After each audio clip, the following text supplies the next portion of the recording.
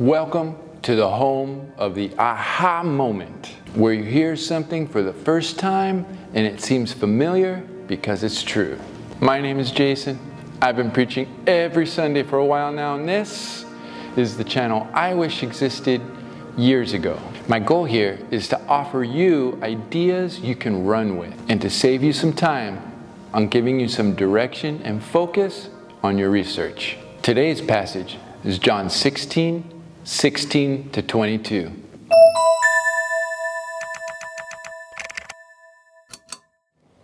The setting is the upper room. Jesus has just washed the disciples' feet and begins what's known as the farewell discourse. He's telling his disciples that he's leaving, that they will not see him, and then they will see him. Separation is coming, and it's going to be difficult. The passage begins with a very ambiguous little while. The disciples have no idea what this means, but we have the privilege of hindsight. In a little while you won't see me is referring to the crucifixion. In a little while you will see me is referring to the resurrection.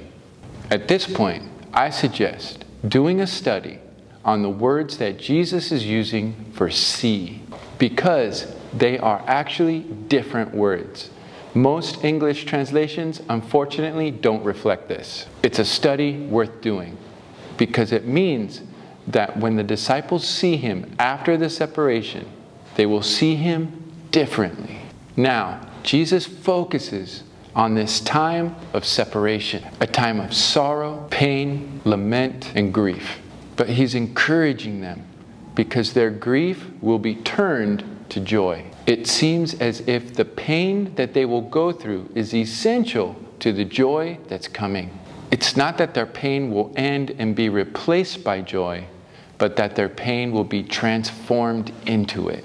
A key word here is turned, a fascinating word that means to emerge, to become, or to mark the transition from one state to another. It can also mean to be born, which is probably the meaning that Jesus is inferring here, judging by the analogy that he uses to press his point, which is a woman in labor. Childbirth is painful, so I've heard, but the pain is productive. Once the baby comes, it's clear that no matter how much it hurt, it was well worth it. The connection of pain and childbirth is not random here.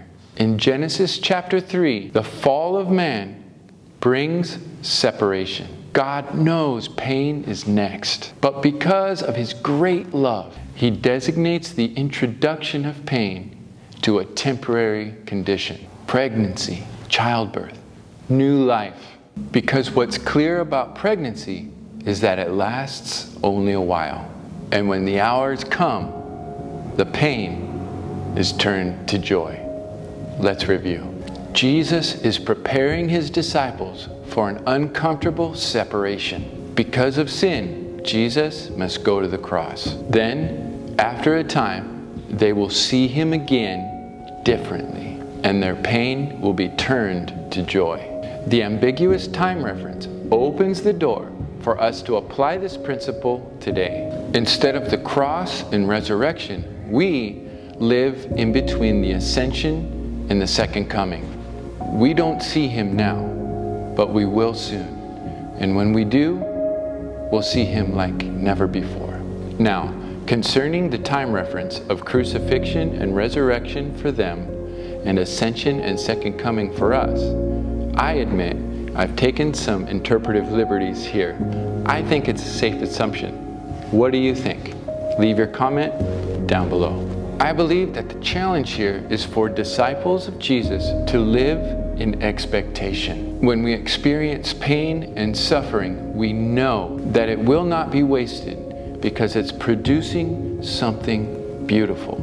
Also, it's only temporary, while the joy that's coming will be eternal. When not only will we see him, but we will be seen by him. Jesus ends with this: therefore, you too have grief now, but I will see you again, and your heart will rejoice, and no one will take your joy away from you.